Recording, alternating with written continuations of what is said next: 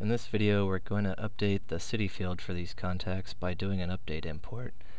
To do so, you first need to click on the settings link at the top of your screen. Click on the Choose File button to pick your update file, and then click Upload.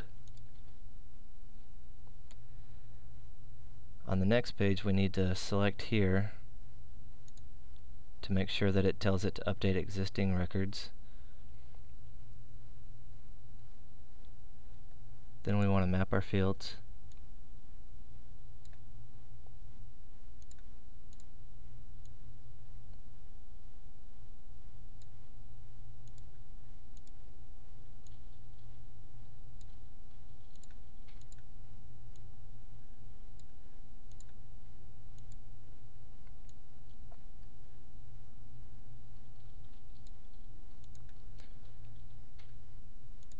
Since we're going to update the city field, we want to select this one for updating,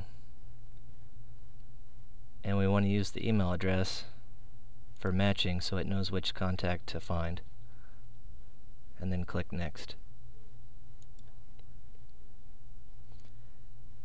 On the confirmation page, it told us that it updated 3 contacts, and now they should say Dallas instead of Houston. And we can see on this page that they did change.